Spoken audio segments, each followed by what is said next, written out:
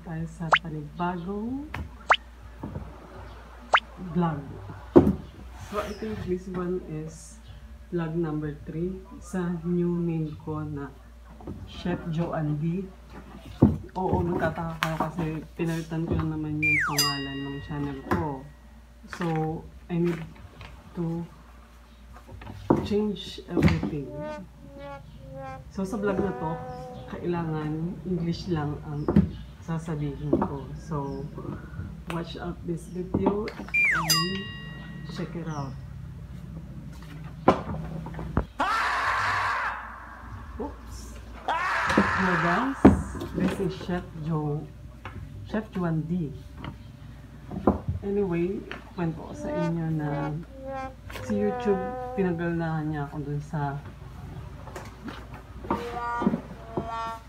yung AdSense kasi may pinarich yung ano ko 4,000 hours ko, but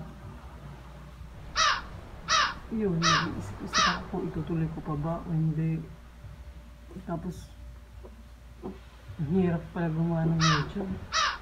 Madaling ma-reach yung 1,000 subscriber, pero yung hours kailangan masipag kang mag-live streaming. Yun yung talagang pinaka number 1 tip ko kung yung mag-YouTube. And then may mga times na wala akong sagana mag-upload, iiyak ka na lang kasi hindi ko pa nakuha yung 4,000 hours. Tapos madidepress ka, hindi ko na kaya ito, auto zero ako. Pero yung friend ko kasi na-monetize na siya sa YouTube. Ako yung set din sa kanya mag-YouTube kasi mag-live stream. Naunahan niya pa ako. Kaya I'm going back to you and I changed my name. That's why ang name ng channel ko ay ChefJoanD. That's the last name na i-change ko. So, watch out for more video and start na tayo sa pag-i-English, mga ka-chef. What's up guys? Yes, this is challenge and also introduction to my vlog. ChefJoanD is the name. And the third vlog is about introducing myself. So, my name is Joan de la Peña, or you can call me ChefJoanD. I'm 35 years old and I live here in Barangay Tinabanan, Marabos, Samar, Western Samar. It's a Western Samar. Ito yung probinsya. Sorry. This is my province, Western Samar. But I also live in Luzon. We have a house in Bulacan. And also, we have a property in Antipolo. So, by 2021, I will be back in Manila to apply again for another job. By the way, I'm a chef. I'm a cook in Dubai. I also worked before in Singapore as a waitress and bartender. That was 2004 to 2005. Way back. And then I also worked as cook also in Dubai. Way back 2011 to 2013. And then 2014 to 2016 I fly to Kuwait as cook also. Then I returned to Philippines and reapply again to Dubai. So I worked in Dubai again 2017 until 2020. Yeah, 2020. February 1, I fly off to Manila.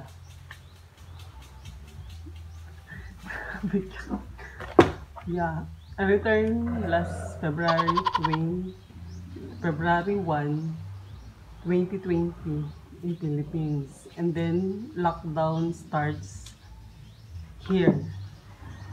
I went back here in my province February 25, then lockdown.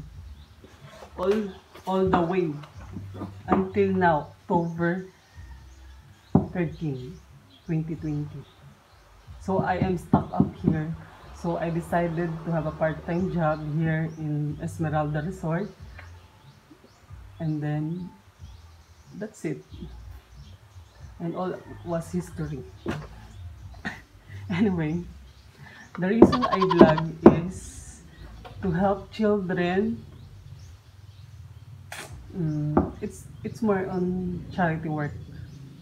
I want to give them books, shoes, slipper, all educational thing, and also for the needy, I also want to give rice or allowances, grocery. That's why I'm starting my vlog for today. The main reason I vlog is to help people, not only for myself. That's why all the things, all the time you will spend to my vlog is worth it, because it will be given to them who is to them who are needy, especially the kids, diba? Okay. Before, I'm only watching Lloyd Cadena and I'm being inspired, but I felt bad. He died to an early age, but I'm so proud of him because he helped too many people, and that's why I'm following his step. So I hope I can help people by doing this job. Okay. One eternity later. Nabanan, my brother, Juprans, JR, Ate Jonah, Ate Giselle, Jola. Kaya pala kung ito. They are 6. Ate Jonah, Ate Giselle, Jola, Juprans, JR. At ang pamangkin kong si about me ChefJoanD. So what are my talent? So if you are my follower, you can see that I used to sing a lot. Yeah. And then moreover, I will do some dancing also, but small. Okay.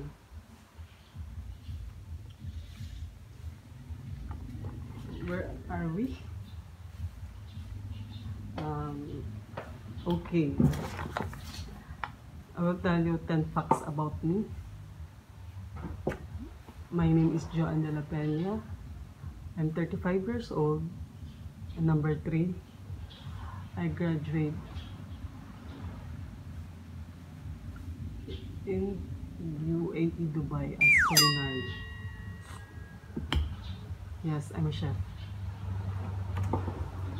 And I also took up engineering at EBSO and also studied DSHRM at PBE International College, Tacloban. So, my hobbies is cooking, singing, dancing. Number 6, my favorite color is green. Anything about green, I love it. Because I love environment. That's why I'm attracted to green. And then, since when I start YouTube 2018 because I watch like Cadena, Kong TV, and Our Farm. I love them. And then, I eat spicy food. I love spicy food, sweet food, dessert. I love cooking.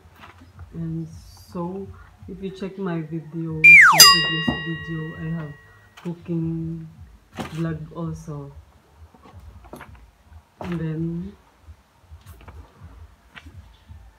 I also love pets. I love cats and dogs. So we have dogs here in the province.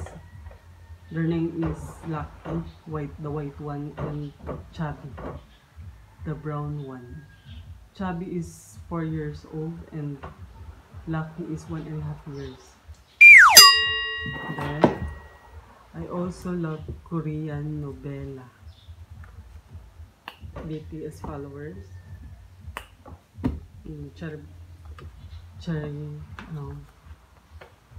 All Korean movie. I love them. And also, what else? I hope we can help people by doing this vlog, and I hope you learn something from me. And most of all, it's very hard to speak English at this moment. So I will stop speaking English and speak in vernacular, so I will be free, okay?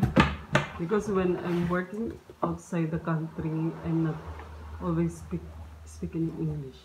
Mostly in Arab country, I speak Arabic. So salam alaikum, alaikum salam, and shukran, habibti, habibi. Please follow my vlog and thank you again. See you next time, ChefJoanD.